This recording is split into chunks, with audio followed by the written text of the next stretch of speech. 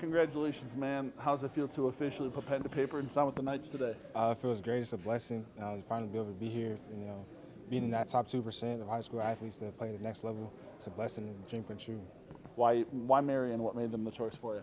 It felt like home. The coaching staff, as soon as I got there, they kind of treated me as like one of their own. Like I've been there the whole time. And the players as well, they treated me like family, like one of their brothers. They just explained that the program is really good and that it benefited me a lot. And so that's kind of what helped me make my decision. How do you fit in their running back room? What is it that you feel like you bring to them as a back that can help them out? I feel like I can be a potential 3-down back with them. They run the ball. They're a run-heavy team. Just going to feed them the ball, feeding me the rock. And so that's what I'm going to do when I get there. What do you have to work on, improve on here as you get ready to make this jump to that next level to be able to be that 3-down back? Becoming bigger, faster, stronger, physical, being able to take the hits of, the college level. These high school hits ain't really nothing once you get up there. So being able to add muscle and be big, fast, and strong. So.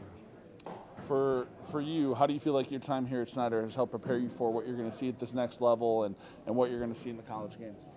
Snider's helped me become disciplined, and sticking to doing everything to my best of my ability and repping it out until it becomes, like it's second nature.